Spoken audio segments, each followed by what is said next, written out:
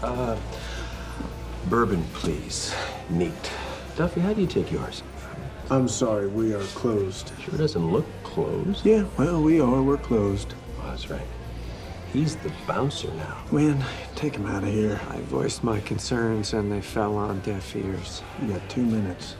Marshal, aren't you going to ask me what I want? I don't think I will, no. There was an election today in Harlan County, and your man Boyd Crowder pulled a fast one on me. He slipped that hillbilly rug right out from under my feet. I'm just gonna file that under who gives a shit. Well, now, usually I'd be in a position to handle something like that because that's what I do. But then I got to thinking, I'd still have to worry about incurring your wrath. I'm sorry, my wrath? You don't need to worry about that. You guys can take each other out. And your father? Sure, him too. Take them both out. And that's why you are the way you are, Raylan. Because your daddy's a criminal. That's it. Your 2 minutes are up. I understand you've been snooping around about my friend Brady Hughes. Brady Hughes? Mm. Who's that? That the street kid you killed? Gentlemen, everything okay? Everything's okay. Just stay behind the bar, will you? You know, I decided upon something tonight there, Jim Bob. Did you? I did. I want to come down here and tell it to you myself, right out of the horse's mouth. Sure that wasn't necessary? I'm gonna kill you, Raylan.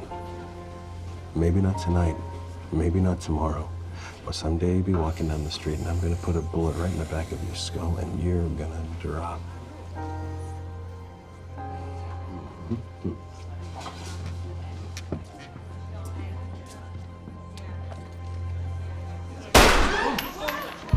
U.S. Marshal, I want everybody out of the building right now.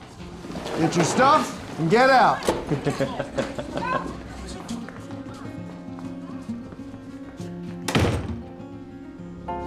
Why wait?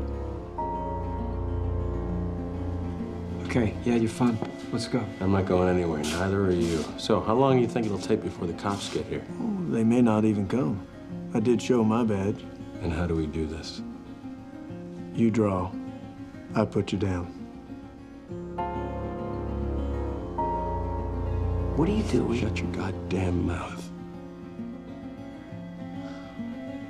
Marshal, it seems like I'm a little outnumbered in this situation.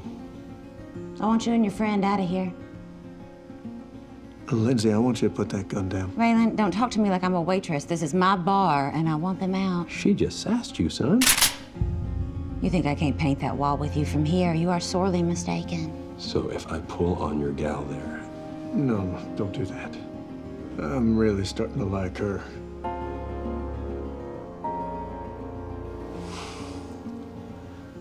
Don't forget what I said, Marshal. Night-night. Ma'am.